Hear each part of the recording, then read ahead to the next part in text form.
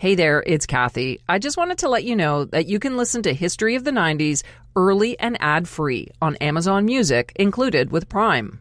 1994 was a year when peace seemed possible. Nelson Mandela took office in South Africa, and Israel began withdrawing from the Gaza Strip. But then a horrible genocide destroyed a small African country. Meanwhile, in North America, we were captivated by a string of sensational crimes that ranged from ridiculous to horrific. I'm Kathy Kinzora, and this is History of the 90s, a podcast about a decade that changed the world. In this episode, we'll take a look back at those stories and several others as we count down the most memorable events of 1994. Number 10, a deadly earthquake in Southern California. Around 4:30 in the morning on January 17, 1994, a magnitude 6.8 earthquake awakened terrified Los Angeles residents with a violent convulsion that flattened freeways, sandwiched buildings, and ruptured pipelines. Lasting between 10 and 20 seconds, it was the strongest earthquake in LA's modern history, and it left emergency crews scrambling to rescue people trapped under the rubble. The quake was triggered by a fault that squeezed the northern San Fernando Valley between two mountain ranges like a vice, with the epicenter located in the LA neighborhood of Northridge. 60 people were killed, including 16 who were pulled from the remains of a collapsed apartment building in Northridge. 50 miles away in Anaheim, the 17-ton Jumbotron at Angel Stadium tumbled from its rooftop mooring into the stadium's upper deck. It crushed and damaged about 1,000 seats in the left field stands. Luckily, no one was injured, but had that earthquake struck during a game by the Los Angeles Angels or the Rams, it could have been a horrific scene. Even still, as the sun came up, aerial news footage revealed a hellscape in Southern California, as fires from broken gas mains blazed while water from broken water mains flooded streets. In some areas, it looked like flames were actually shooting out of the water.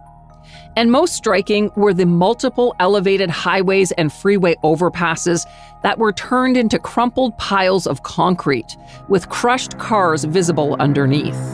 The scene is northbound 5 and the southbound 14. The overcrossing of the southbound 14, as you can see here, has actually collapsed and pancaked atop the northbound lanes of the Golden State Freeway.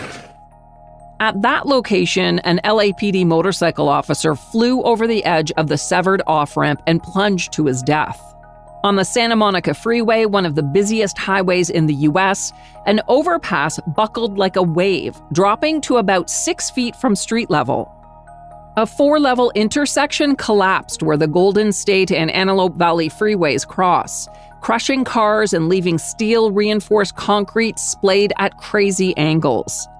As a result, the U.S. city most defined by its cars and interlocking highways was gripped with traffic chaos for months. The first night after the quake, over 20,000 people whose homes were damaged or who were simply too scared to return home slept outside in more than 70 parks throughout the city. Thousands more frazzled and displaced residents camped out on front lawns or driveways and parking lots, and even on the median strips on roadways. The final damage cost was pegged at $25 billion. And among those impacted by the Northridge earthquake was the animation team behind the Disney movie The Lion King.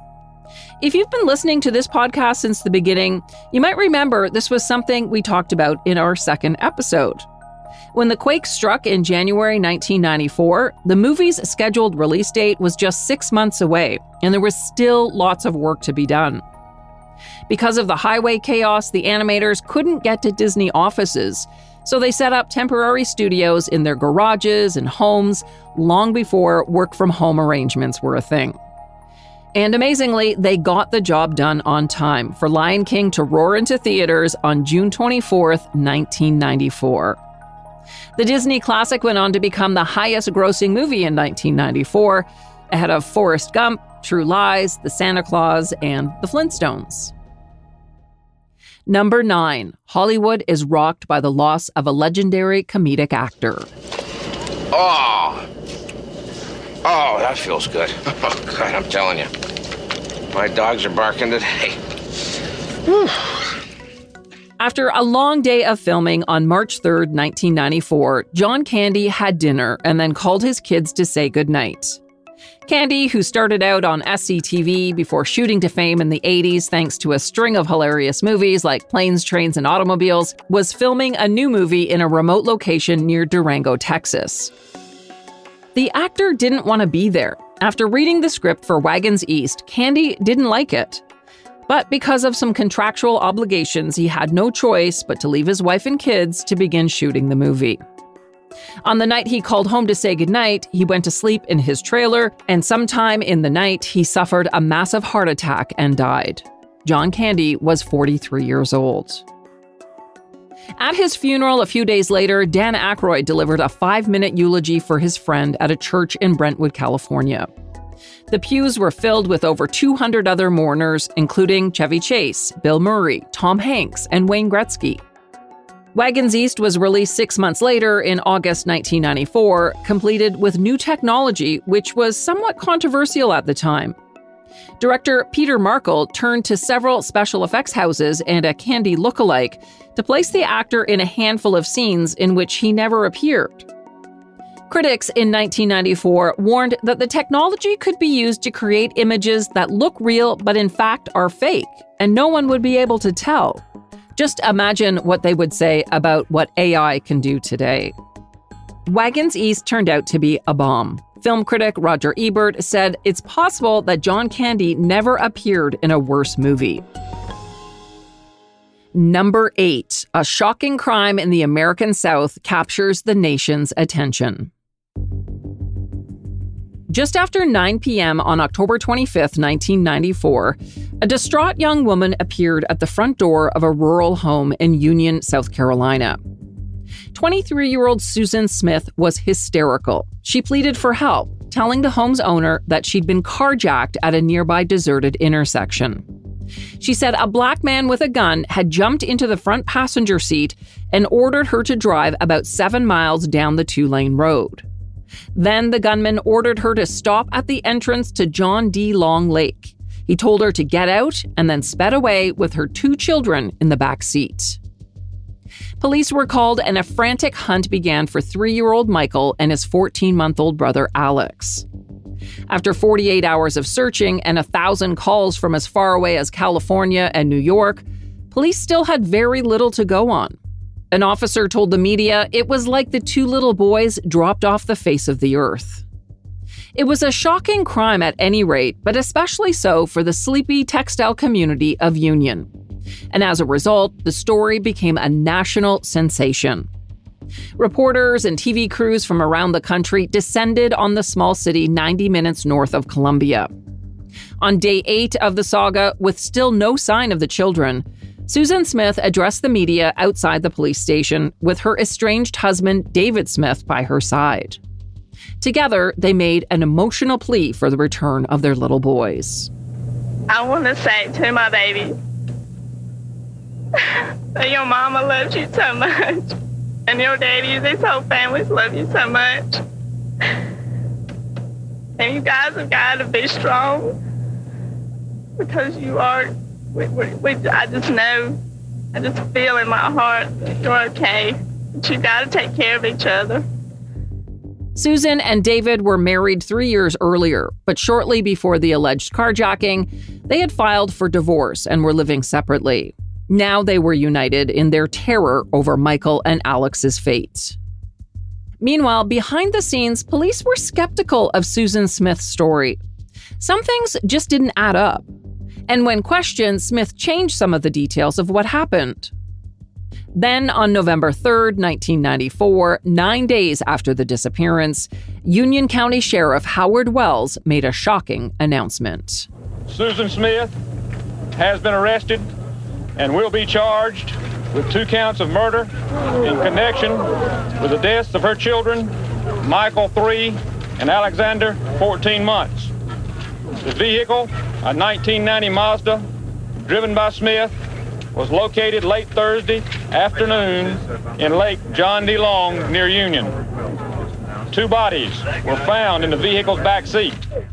An autopsy confirmed the bodies were Michael and Alex Smith.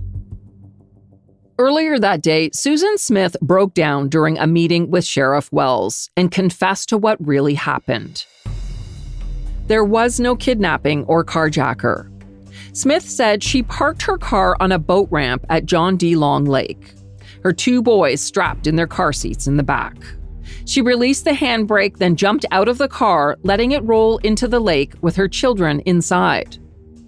At trial in July 1995, the prosecution revealed that Smith had previously had an affair with the son of her wealthy boss. But shortly before the boys died, the son ended the relationship with Smith because he didn't want to be involved with someone who had children. The prosecution accused Smith of being a cunning, cold-blooded killer who viewed Michael and Alex as obstacles to her failed love affair. But the defense argued that Smith had a history of mental illness following a turbulent childhood that included sexual abuse at the hands of her stepfather. And in fact, the night the boys died, the defense said Smith was in the midst of a psychotic breakdown and meant to kill herself as well, but changed her mind at the last minute. As a result, Smith's lawyer maintained she had committed involuntary manslaughter, not murder. In the end, the jury rejected that argument, and following 2.5 hours of deliberation, it found Susan Smith guilty of murder. But she was spared the death penalty, instead sentenced to life in prison. Smith, who is now 52 years old, is eligible for parole in November 2024, 30 years after that fateful night in 1994.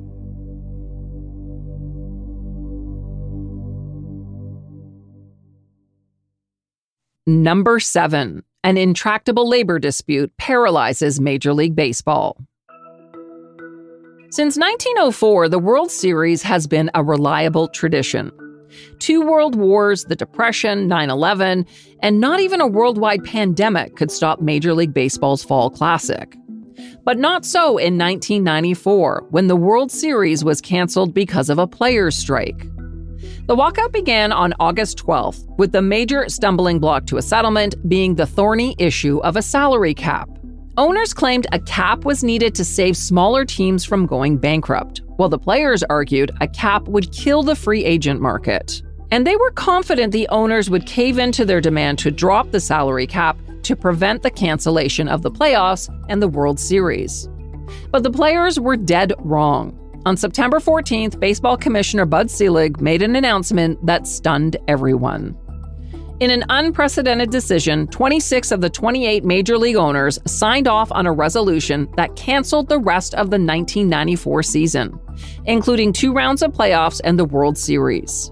I guess the only thing I have to say at the outset today is, like a lot of things in life, you anticipate something and fear that it's coming, hope that it isn't, and when the day is here, there's an incredible amount of sadness. The labor dispute continued until the next spring, when it was finally resolved by the courts. A U.S. District Court issued an injunction brought by the Players Union that restored the collective agreement that was in place before the labor dispute started. And players agreed to end their 232-day strike, finally returning to baseball diamonds in the U.S. and Canada on April 27, 1995, for a shortened season.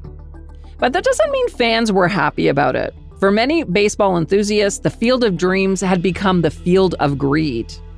And they showed their disapproval by turning away from the sport. Attendance in the 1995 season dropped by 20%, and it wouldn't begin to improve until 1998, thanks to the home run race between Mark McGwire and Sammy Sosa. As for the players' contract negotiations, a new collective bargaining agreement was finally reached in March 1997. It included a revenue-sharing agreement, but there was not a salary cap for players. The MLB remains the only major league sport in North America without a cap. The NHL, NFL, and NBA all have one. And speaking of those other sports, let's take a look back at some of the champs from 1994. The Dallas Cowboys, powered by running back legend Emmitt Smith, beat the Buffalo Bills 30-13 to win Super Bowl 28. It was a devastating loss for Bills fans who had watched their team make it to the championship game 4 years in a row without a win. Some believe it's a curse because the Bills haven't been back to the Super Bowl since that '94 game. In the NHL, the New York Rangers defeated the Vancouver Canucks in a thrilling 7-game series. Rangers captain Mark Messier scored the winning goal in the second period, ending the team's 54-year Stanley Cup drought. In Vancouver, drunken and disappointed fans went on a rampage following their team's defeat. They smashed windows, looted stores, and overturned cars for several hours after the final game. 20 people were injured and 150 were arrested in the Vancouver riot. And that wasn't the worst thing that happened in hockey in 1994. On October 1st, the NHL owners locked out players, resulting in a work stoppage that lasted until January 11th, 1995. As a result, the 94-95 hockey season was shortened to just 48 games. In the NBA, the championship in 1994 was won by the Houston Rockets, who defeated the New York Knicks in a 7-game series. It was the first ever NBA title for the Rockets, led by Hakeem Olajuwon, who was named the finals MVP. And 1994 was also an exciting year for North American soccer fans. The World Cup came to the United States for the first time in June and July. And by all accounts, it was a huge success, attracting a record attendance of 3.6 million spectators and global television audiences in the billions. Brazil was the ultimate winner, defeating Italy in a penalty shootout in the final at the Rose Bowl in Pasadena, California. The World Cup has not been back to North America since 1994, but get ready, the tournament will be played at venues in the US, Mexico, and Canada in 2026. Number 6. One of the biggest sports scandals of the decade takes over the world. On January 6, 1994, U.S. figure skater Nancy Kerrigan was in Detroit, preparing for the national championship set to take place 2 days later in the Motor City. She had won the previous year and was expected to repeat and earn a spot on the Olympic team. Around 2:30 in the afternoon, Kerrigan, dressed in an all-white skating dress, finished up a practice session, put on her skate guards, and left the ice at Cobo Arena. As she walked behind a blue curtain separating the rink from a hallway leading to the locker room, Kerrigan stopped momentarily to speak to a reporter. But before she could say anything, a guy in a leather jacket ran by, crouched down, whacked her with a baton on the lower right thigh of her landing leg, and kept running. Kerrigan dropped to the ground and started screaming. What happened?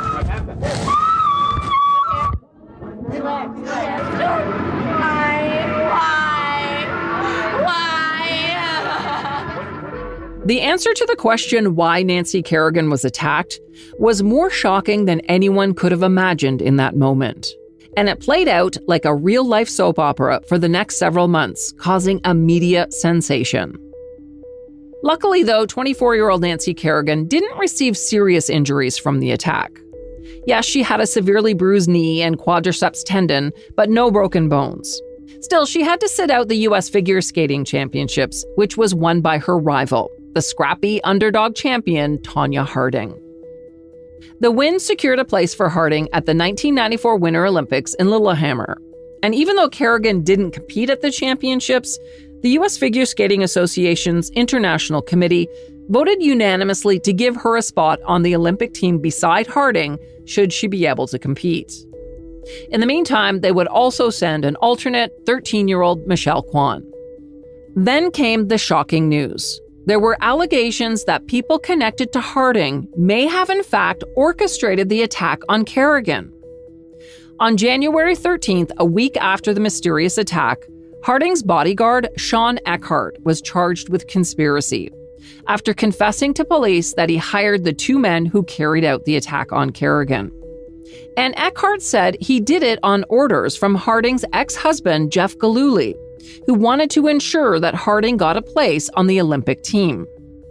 In the days that followed, Gillooly, along with the accused hitmen Derek Smith and Shane Stant, were also arrested and charged. The big question that remained on everyone's mind was whether Tonya Harding had anything to do with the attack. At first, she adamantly denied being involved. I don't know anything. I don't know for sure anything about what's going on at all. You know, and of course I'm going to cooperate. I mean, I don't have anything to hide, and I want the person to be caught as much as anybody else does. But then when Gillooly implicated his estranged wife, she admitted knowing about it, but only after the fact. Harding said she had no prior knowledge of what was going to happen to Kerrigan. In the meantime, the Winter Games in Norway were quickly approaching, and the question of whether Harding would or should still be allowed to compete consumed the public and the media. In the end, the U.S. Olympic Committee allowed Harding to remain on the team after her lawyers threatened legal action.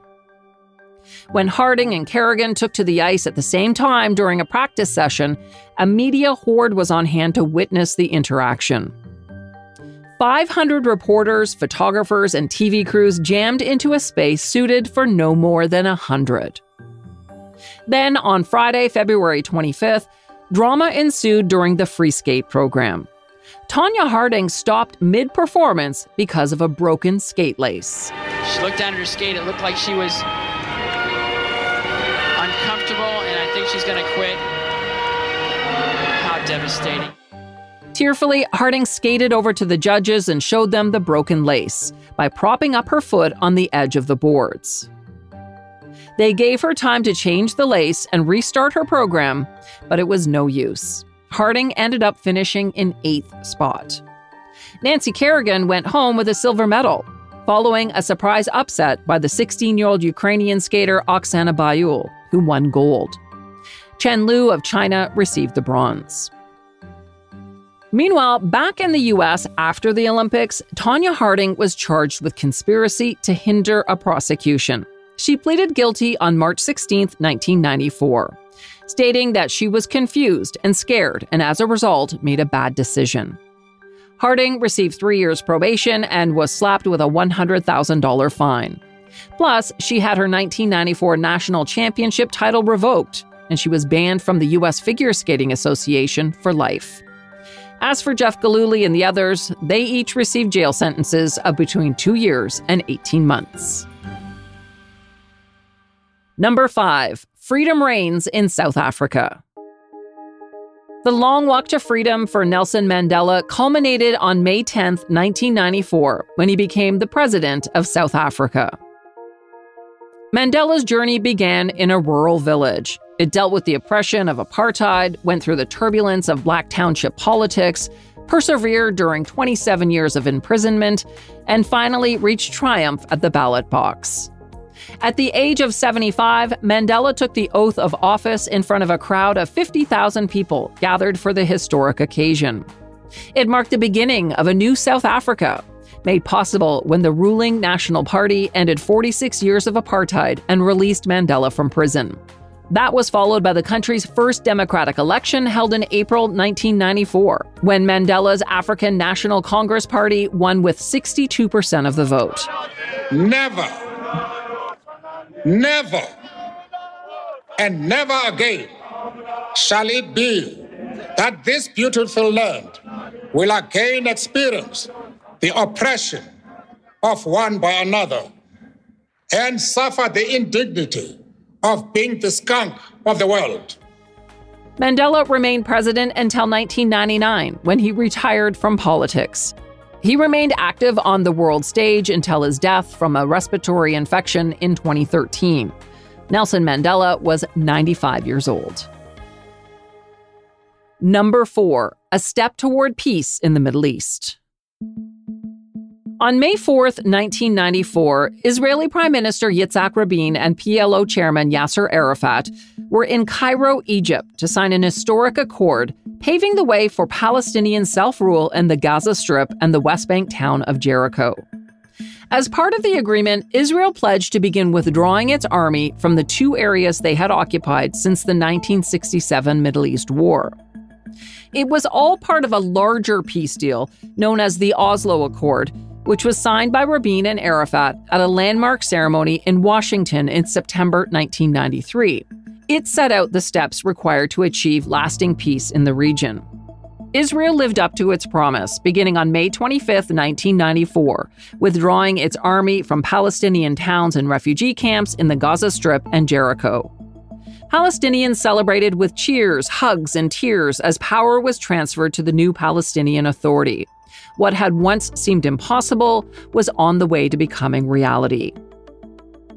But peace was short-lived. The militant Palestinian organization Hamas began a campaign of suicide bombings as part of its opposition to the two-state solution. The following year, in November 1995, Israel's Prime Minister Yitzhak Rabin was assassinated by a Jewish extremist who was also against sharing the disputed land. Despite the groundwork laid in the 90s, peace in the Middle East remains more elusive today than it ever was.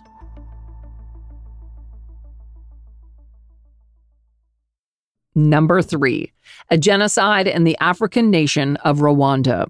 And a warning, this next story contains content that is graphic and violent in nature.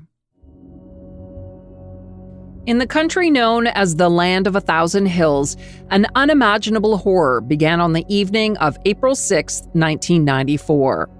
That's when a plane was shot down near the Kigali airport, killing the president of Rwanda, who was a member of the Hutu ethnic majority in the East Central African nation. He had recently brokered a peace deal between the country's two ethnic groups, the Hutus and the Tutsis, which had been at odds for decades, devolving into a civil war in 1990. No one claimed responsibility for the attack that killed the president, and the initial belief was that a Tutsi-led rebel group called the RPF was responsible for shooting down the plane. But it is now widely suspected that the extremist Hutus were behind the attack, worried that the president was about to finally implement the peace accord they were against. Either way, the night marked the beginning of one of the darkest chapters in human history.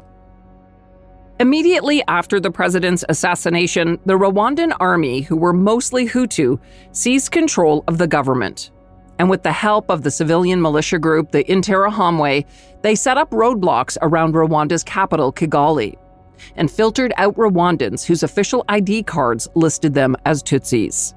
Using the radio, Hutu extremists sent out a message asking Hutus to rise up against their neighbors, who they dehumanized and called cockroaches. As a result, extremists went house to house, bludgeoning to death thousands of people, checking off their list of Tutsis, as well as moderate Hutu politicians who had supported the peace accord. The scenes were horrific, and because there were only 2 international reporters on the scene in Rwanda when the massacre began, it would take weeks before the world would understand the full atrocity that was being unleashed. A United Nations mission of 2,500 troops was in the country to oversee the implementation of the peace accord when the atrocities began. But because they were under a strict mandate to use their weapons only in self-defense, they were powerless to stop the killings. When the mission's Canadian commander, Romeo Dallaire, asked for support, he was refused. Instead, the UN ordered an immediate withdrawal. Dallaire refused to leave, though, and the UN reluctantly gave him permission to stay in Rwanda with a tiny contingent of just 250 soldiers. One of their jobs was to guard the thousands of Tutsis who had gathered inside UN compounds and other places like churches, stadiums, and famously at a hotel, as depicted in the 2005 movie Hotel Rwanda. It's based on the amazing true story of a Hutu hotel manager who allowed Tutsis to take shelter inside the Hotel de Mille Collines. Outside the gates of the hotel, it was like hell on earth. Those who hadn't made it inside were hacked to death by machete, burned alive, or shot dead on the spot. Similar horrors took place around the country as the killings continued. Tens of thousands of rotting corpses are washing up on the Ugandan side of Lake Victoria. That's prompted the government there to declare a disaster area because of the risk of disease. Officials are appealing for international assistance, saying they do not have the means to remove the dead bodies. The slaughter of Tutsis continued for 100 days. That is until the Tutsi RPF, led by Paul Kagame, finally seized control of Kigali on July 4, 1994. By then, between 800,000 and 1 million people, mainly Tutsis, had been murdered. Up to 250,000 women were also sexually assaulted, many of whom were infected with HIV, and 95,000 children were left orphaned. Today, Paul Kagame continues to rule Rwanda. In the years since the genocide, his government has received praise for working to abolish the terms Hutu and Tutsi and to integrate the two cultures. But his government is also known for widely reported human rights abuses. Number 2, the death of a reluctant music icon.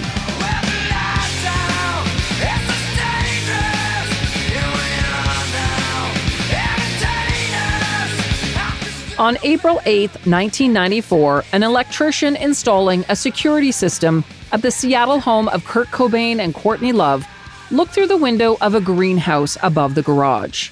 What he saw sent shockwaves across the world. This is the latest from Seattle. A record company official says Nirvana lead singer Kurt Cobain shot himself to death at his Seattle home yesterday. Police say Cobain's body was found today with a shotgun wound to the head, a suicide note nearby. He had been recuperating from last month's overdose of painkillers and champagne. His mother says Cobain has been missing for 6 days, and she says the last time she spoke with her son, she told him not to join the stupid club of other rock stars who had died early. You might not remember this, but up to that point, Cobain had been missing for 6 days. He had checked himself out of rehab following an overdose in Rome the month before, an overdose that some said was a suicide attempt. When Cobain returned from Rome, he was greeted by Courtney Love, Chris Novoselic, Pat Smear, and several other friends who staged an intervention at his home. During the intervention, Love reportedly threatened to leave Cobain, and his band issued an ultimatum that they would break up if he didn't enter rehab. So he agreed to rehab, but before Cobain went to the facility near Los Angeles, he purchased a gun with help from a friend. He told the friend he needed the weapon for security. After spending just 2 days in rehab, staffers said he alerted them that he was stepping outside on the patio for a smoke. Then he apparently jumped over a 6-foot-high wall and disappeared. Police believe he flew back to Seattle, but it's unclear what he did over the next few days. Perhaps he spent those days wandering around the city. Neighbors say they saw him in a park near his home. His wife, Courtney Love, hired a private investigator to track him down. But it's believed on April 5, 1994, Kurt Cobain went into the greenhouse above the garage and shot himself in the head with a recently purchased gun. Kurt Cobain was 27 years old. Cobain's body wasn't found until 2.5 days later when that electrician looked through the window and saw a body with a 20-gauge shotgun nearby. There's a greenhouse above the garage, and I walked around to the door on the upper side to see about getting access to run a wire in the house or in the garage. And I looked in through the glass door, and there's this guy laying there with a shotgun laying on his chest and blood running out of his ear. A medical examiner's report later revealed Cobain had a very high concentration of heroin and traces of Valium in his bloodstream. For many, Cobain's death was the end of the grunge music movement that began 3 years earlier. A movement that he and his band Nirvana shoved into the mainstream with the release of their single Smells Like Teen Spirit and the album Nevermind in September 1991. Following Cobain's death, Nirvana released Unplugged in New York, which had not been planned before his death. The album debuted at number 1, and it won Nirvana's first and only Grammy for Best Alternative Music Performance. 1994 was actually a pretty big year for the music industry in the US. Record revenues jumped 11% to $11 billion, thanks to several blockbuster albums. Topping the list was the Lion King soundtrack, followed by The Sign by Ace of Base, 2 by Boyz II Men, August and Everything After by Counting Crows, and rounding out the top 5 was Dookie by Green Day. Number 1, a murder and a police chase viewed by millions. In the early morning hours of June 12, 1994, a howling dog caught the attention of several residents in the quiet, upscale Los Angeles neighborhood of Brentwood. One resident went outside to investigate and was led by a blood-spattered white Akita up a path at a townhouse condo to the scene of a violent crime. On the ground lay the body of Nicole Brown Simpson, the ex-wife of football legend O.J. Simpson. Nearby, another body, a young man named Ron Goldman, a waiter from a local restaurant who had dropped off a pair of glasses that Nicole's mom had left behind at dinner. It appeared he was in the wrong place at the wrong time. When news broke, police refused to identify a suspect, but the media was already swirling with rumors that O.J. Simpson had killed his ex-wife and Ron Goldman. The LA Times reported that a bloody glove had been found by police outside O.J.'s Brentwood mansion. Then 2 days later, this happened. What has been going on down below as the presumed vehicle of O.J. Simpson is still traveling very slowly northbound along the 5 freeway, coming up again towards the 91 intersection. At that point, we'll just have to wait and see which way he's going to go. But at this point, it's still a fairly laid-back situation. More than 95 million people watched as O.J. Simpson and his friend Al Cowlings, who was driving, led police on a 90-minute slow-speed chase. It all started the morning of June 17th, when the LAPD announced that O.J. Simpson would be charged with 2 counts of murder. He was scheduled to surrender at a police station at 11 a.m., but he failed to show. O.J.'s lawyer, Robert Kardashian, gave police the address where his client had been laying low since the murder of his wife. When officers arrived at the house, O.J. and his former teammate, Al Cowlings, took off in the now infamous white Bronco. A few hours later, O.J. called 911 from a cell phone inside the Bronco, which allowed police to track his exact location. At 6 p.m. LA time, the chase was officially on. And 45 minutes later, CNN broke into scheduled programming to broadcast live coverage of the chase. Okay, I'm going to have to interrupt this call. I understand we're going to go to a live picture in Los Angeles. Is that correct? Okay, this is Interstate 5, and this is courtesy of KCALR, one of our LA affiliates. Police believe that O.J. Simpson is in that car. Okay, police believe he is in that vehicle. The coverage showed the white 2-door Bronco driving along an empty highway, with 5 cruisers trailing behind at a safe distance. Over the next hour or so, viewers watched as the Bronco made its way to O.J.'s Brentwood mansion. Along the way, supporters of O.J. gathered by the hundreds at overpasses, waving signs and shouting his name. When he finally surrendered, O.J. asked to call his mom and for a glass of juice. Then he was taken to the Los Angeles County Jail and placed on suicide watch. 10 days later, the former Heisman Trophy winner made his first court appearance when he was arraigned. He vehemently stood by his innocence and told the court, "Absolutely 100% not guilty." And shockingly, after his 9-month trial the next year in 1995, a jury agreed and set O.J. free.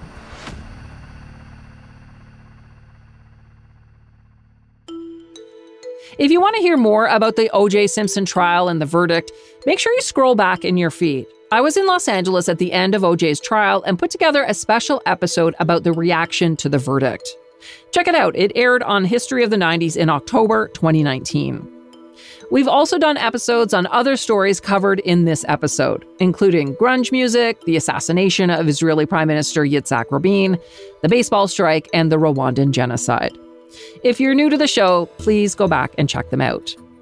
Thanks for listening to this recap of 1994. Hope it brought back some memories for you.